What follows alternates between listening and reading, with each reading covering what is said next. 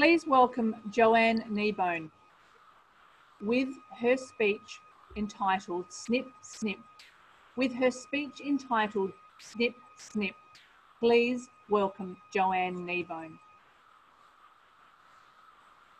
Once upon a time, there was a man who found a cocoon of a butterfly. Watching, he saw a tiny hole appear.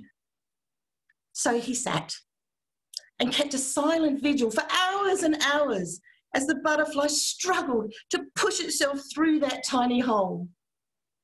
He saw an antenna, a foot, a face, but then it stopped.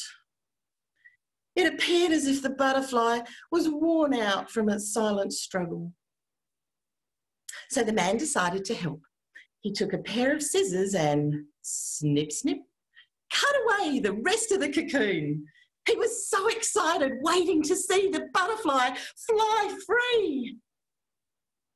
But it didn't. It couldn't.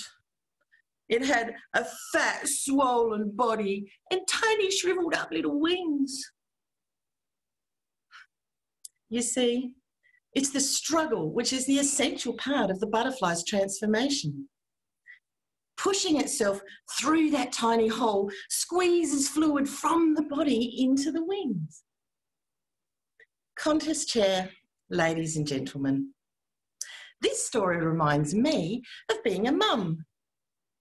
When our kids are little caterpillars, it's our job to teach them, to guide them, to feed them.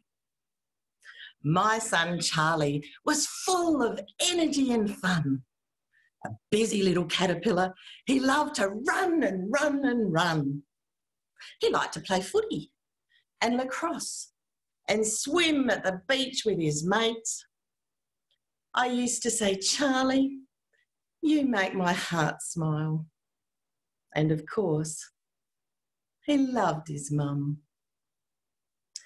And then he turned 13. He cocooned himself in his bedroom. He was dark and surly, moody and mean. He feasted on a diet of hot chips and burgers. A recluse. Now he only spoke to his mates remotely via Xbox. Apparently they were cocooning too. Everything between us became a World War III battle. He was determined to fight his own way out of his cocoon, and I was equally determined to take him from a path that I knew would lead to failure. So what did I do? Snip, snip. Of course, I banned all social media, made him eat carrot sticks. I refused to listen to all of his tantrums and tears. I'm not really a controlling mum. Well, okay, I do run my house like a 5-star general, but I loved him and I didn't want to see him fail. Snip, snip. Over the next few months, our battles became epic.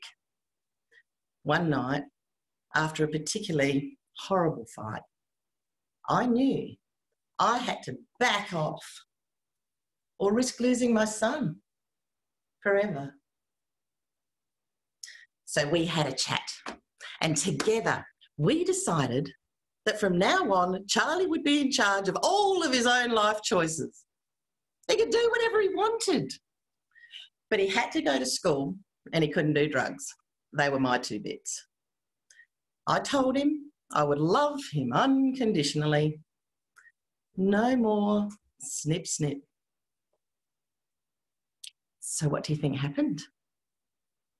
Nothing changed. While his brothers were off playing sport on a weekend, he was cocooned in his bedroom, eating nachos and playing Xbox.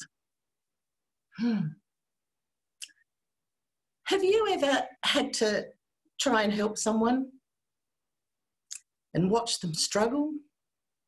It can be heartbreaking and so hard to trust that they can find their own answers.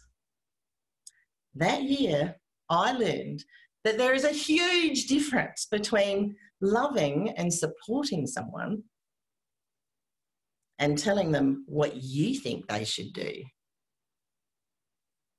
was about a year later. Charlie poked his head through his cocoon out his bedroom window door. He said, Mum, I think I might try out for the lacrosse state team. Do you think you can help me get fit and healthy? Just hold that thought, Charlie.